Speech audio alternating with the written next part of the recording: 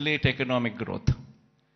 In fact, if we were to see the institutions such as IDPL, NMDC, NFC, IICT, and so forth, they were all set up in Hyderabad.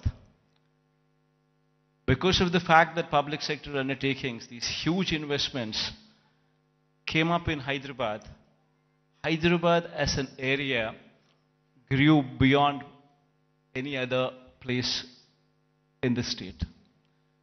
That is the reason why, but once these kind of institutions come up, then automatically it leads to a transformation. It leads to better salaried employees coming out of that location, coming out of that place, which in turn leads to a cyclic effect where better institutions would come up, overall economic growth takes place, and then the city starts moving and growing. Unfortunately for us, it so happened that 90% of the entire PSUs which were allocated to the erstwhile state of Andhra Pradesh have all come up only in Hyderabad. And because of that, Hyderabad grew at a much faster pace than any other place in the state. In fact, so much so that the services sector in Telangana, for instance, is now currently positioned at a 62.87%, the tertiary sector, whereas the national average is 55%. And in the tertiary sector, state of Andhra Pradesh, we stand at mere 40%. So the agriculture sector, what should be at 17% as a national average, we are at 35%. The services sector, which is the tertiary sector, which should have actually been at 55%, which is the national average, we are at 40%, whereas Telangana is at 62.87% of the state's GSDP comes from just the services sector, that is the tertiary sector, and predominantly from Hyderabad. So until and unless you have a similar kind of situation also boost the Andhra Pradesh's economy, we will never see the rise of the services sector. It's only the manufacturing sector that is, we are on par with the national average, which is 25%, which is the secondary sector. But there is a huge thrust that should be put in the tertiary sector, which should grow leaps and bounds, which is the services sector. And our dependence on agriculture gradually should come down, per se not meaning to say that the growth should come down. The growth in agriculture sector is per se not much. You do not see the kind of numbers what you see in the services sector. So it's very important for any particular state to grow. It's very important that the secondary sector, that is the services sector, that is the tertiary sector, should grow leaps and bounds. In fact, owing to this reason, the per capita income of Andhra Pradesh, if one were to compare with Telangana, is only 2,19,518. When compared to the figures of those in Telangana, you would see 3,12,398 for the year 2022-23. This is the per capita income. Predominantly it is coming from Hyderabad. The reason why I'm saying this is we would have to have a balanced growth. We would have to harness the strengths that we have. We have a huge, such is the proactive nature of the government. And such is the conducive, business-friendly environment prevalent in the state that consistently for the past 3 years, in the category of ease of doing business, the state is rated number 1. This is one major achievement that the state can boast about, trying to showcase that we per se are very friendly to industries. Now, having said that, it has attracted almost 13 lakh crores in the Global Investors Summit, which we concluded last year. 352 MOUs were signed, with an employment potential of close to 6 lakhs.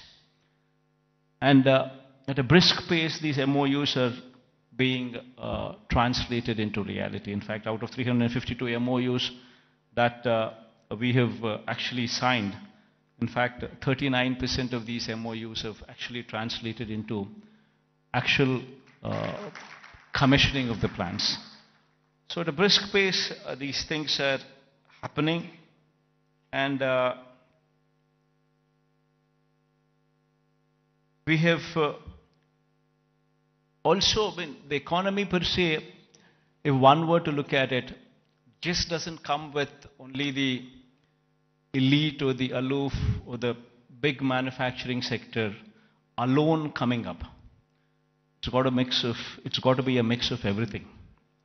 In fact, so much so that I would say that the state government has implemented in these 5 years several welfare programs orienting them towards sustainable self-employment. In fact, every scheme of the state government, if one were to notice the schemes, especially the welfare schemes, one would be surprised to see what kind of a transformational bearing these schemes have. To begin with, everything is DBT, direct benefit transfer, where there's no middleman in between, where everything is transparent and there's no corruption there. Now, having said that, every scheme is hand-holding women. So much so that every scheme is translating. Say, for instance, I speak about Cheyuta as one particular scheme. The scheme actually narrates hand-holding women, the same particular woman, consistently for 4 years, every year giving 18,750 rupees for the same woman. So in 4 years' time, you actually handhold the same woman, giving every year 18,750 to the same women. While we are doing that, we ensured that there is a bank tie-up also coming into picture. We've also ensured that big companies, starting from Amul, to ITC, to Reliance, to Procter & Gamble, to such kind of big companies also partnering with these women in sharing opportunities. Most of the employment cycle doesn't come from government employment. Government employment per se, before we had come in, probably we had 4 lakh jobs in government sector. And probably our government, being very proactive in actually providing for jobs, could actually create another 2 lakh jobs, which is actually very high. Before we had come in, we had 4 lakhs for decades. And after we had come in, we actually created 50% more jobs in government sector. But that is where it can end. It cannot go beyond that. You're talking about 4 lakhs being to 6 lakhs. Then per se, the big industrialists also, when we were to speak of, if one were to see the translation of opportunities of jobs actually created per se for investment that is actually put in, would probably translate to probably a crore of investment translating into one particular job. Not much. Maybe adding to another 2 or 3 lakhs, not beyond that. The major contribution comes from 3 other sectors. One is agriculture, which actually constitutes 62% of the workforce. Now, what we have done is support agriculture, where in fact, the best part in agriculture is, the challenging part in agriculture is, even though the fact still remains that 62% of the population depend on agriculture, the fact is 50% of the land holding is less than 1.25 acres, that is half hectare. If one were to translate this land holding into, for calculation's sake, as to up to 1 hectare, if one were to take into consideration, then you're talking about 70% of the land holding is within 1 hectare. We have very small and marginal farmers, and if these small and marginal farmers do not make money, the economy is shattered. What we did, what we could actually do, is come up with those initiatives to handhold farmers through RBKs, setting up of Raitu Bharosa Kendras, where every village has one, where you have an agricultural graduate sitting in those villages, in those RBKs, where everything from seed to sale of crop is handheld through these RBKs. And with such kind of micromanagement, also incentivizing farmers with production incentives as well, that farming sector could survive. This is one major sector which actually comes to give you a support for the employment. Then the other major sector, which is another sector which actually supports, is MSMEs. MSMEs also, if one were to speak of, talking about if industries, mega industries, big industries constitute maybe 3 lakh, 4 lakh jobs, you're talking about MSMEs which actually constitute more than 30 lakh jobs. There per se, the employability rate is more. Every MSME is small, but yet employs more number of people when conversion ratio takes place from investment perspective. But these 30 lakhs, these 3 lakhs, these 4 lakhs, these are not the numbers. Dominantly self-employed sections. Self-employed sections constitute a primary more than 1.5 crore population, which actually should be doing well for the economy to do well. And through various schemes, various platforms, we've ensured that these self-employed sections are handheld, given support through various schemes. I'll give you an example. Before we had come in, we were talking about self-help groups, which actually constitute more than 1 crore of women. Before we had come in, these self-help groups had an NPA and outstanding loans to the extent of 18%. Today, the same self-help groups, the outstanding loans and the NPAs, if one were to look at in this sector now, it is just 0.3%. And 1 crore of women livelihoods are dependent on that. If one were to see the same thing, every scheme like Vahana Mitra, which talks about self-employed sections who actually are driving the cabs, or actually driving the autos. If economy there fails, the entire state fails. We're talking about barbers, we're We're talking about so many such self-employed sections are running into lakhs, and together running into crores, which actually have been supported so as to render phenomenal growth rate. In fact, when we had come in 2018-19, our state was figuring probably the least among the states in growth rate, in GSDP growth rates. The last year numbers, if one were to say, we're figuring in top 5 states in the country. If GSDP growth rate were to be figured in.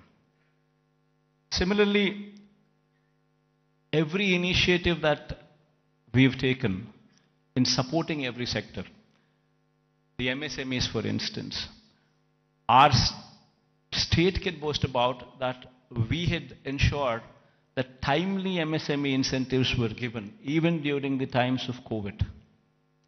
That actually protected the MSME sector, so much so that today the kind of growth that we have seen in MSE sectors was so unprecedented, never so happened in the state of Andhra Pradesh.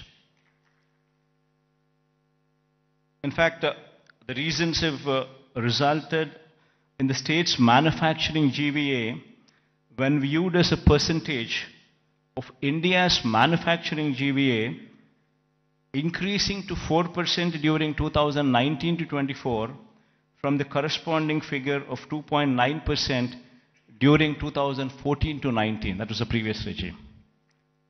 That is the kind of GVA contribution. State's manufacturing GVA when compared to a percentage of India's manufacturing GVA, if one were to compare. We're actually contributing 4% now versus in the previous regime, contributing to only 2.9% in those days.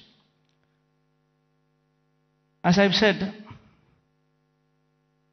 the state's services sector contributes to only 40% of the state's GVA when compared to the national average of 55% and when compared to Telangana's state's average of 63%. Now, this is a position that was occasioned by the state's bifurcation that has deprived Andhra Pradesh of Hyderabad city and the economic benefits associated with it. Now, how do we bring about a change which would actually help boost the state's economy? Now, what do we do about Vizag? Now, how do we boost Vizag's growth story so that ultimately we come across a situation where at least 10 years down the line, starting today, at least we compete with Hyderabad or we compete with Bangalore or we compete with Chennai. So what exactly does Vision Vizag, Vision Visakha mean? Until and unless we think in those terms, until and unless we have passion for this particular place, for this particular city, this vision can never be visualized, can never be obtained, can never be realized. A lot of people, in fact, when I speak of these words, when I say the first thing what anybody should be doing is to come and stay here as a chief minister. If I were to say this, unfortunately we have an opposition in the state, and we also have a lot of vested interests and also a negative media with vested interests who support the opposition. I think many of you also are aware of it, that they make such a hue and cry that, in fact, that we shifting over to Vizag, they try to make an issue out of it, saying that somebody is coming to Vizag because they want to grab the lands here. They want to do that, they want to do that. And these kind of stories shamelessly are written, shamelessly are projected. And all for what? So they don't want the Chief Minister to come here. They go to the court, court cases are filed. All for what? They don't want Chief Ministers to come here. Now why? Because if the Chief Minister comes here, this area will grow. Because there's ownership which is going to come for this area. There will be a christening of the city as executive capital.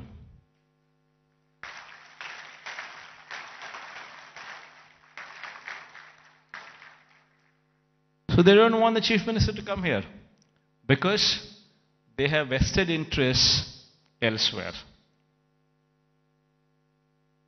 They bought land before the capital could be announced elsewhere. Thousands of acres in private hands, Benami lands. And they're all scared. The moment this becomes the executive capital, the land rates there would further plunge.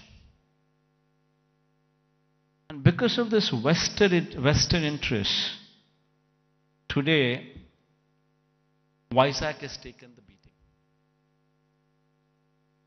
So going forward, I'm here to assure everybody here that there would be changes. Because this is inevitable. If one were to compete with Hyderabad, compete with Chennai, compete with Bangalore, it's very important that YSAC becomes the economic growth engine.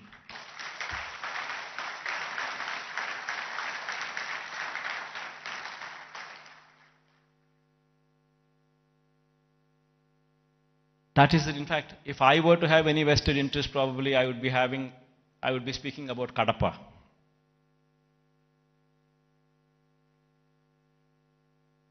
See, for me, the state is ours, to everyone here.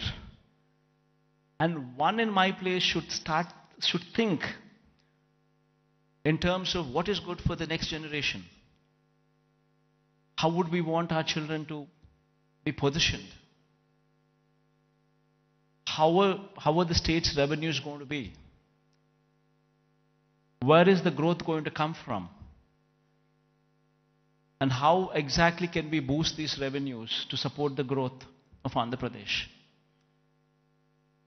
If we do not think like this in terms of growth for YSAC, then who would think? If the vision of the leader is wrong, if the vision of the leader is negative, then YSAC